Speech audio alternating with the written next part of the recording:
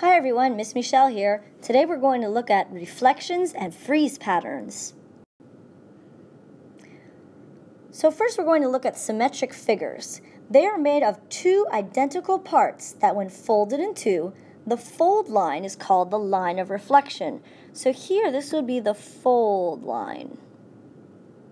Sometimes this is also called the axis of symmetry.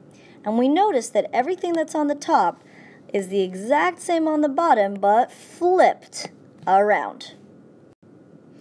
Reflections is a transformation of a figure. This means you have one figure on one side, a line of reflection, and then you have on the other side of the line of reflection the exact same figure but flipped over. This would be just like looking in a mirror. Frieze patterns are patterns that use the help of a line of reflection. In this pattern, all we are repeating is triangle, triangle, rectangle.